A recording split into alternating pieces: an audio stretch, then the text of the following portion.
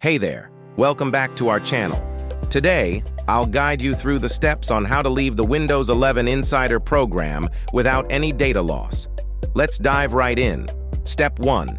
Begin by right-clicking on your Start menu icon. Next, select Settings from the menu. Step 2. In the Settings menu, navigate to the left side and click on Windows Update.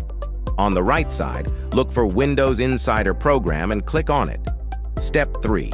Once in the Windows Insider Program section, find and click on the option that says Leave Insider Program. Step 4. Clicking on that option will open a new window. Here, log in with your Microsoft account by clicking on the Log In button. Step 5. After logging in, you'll see the Leave Insider Program option.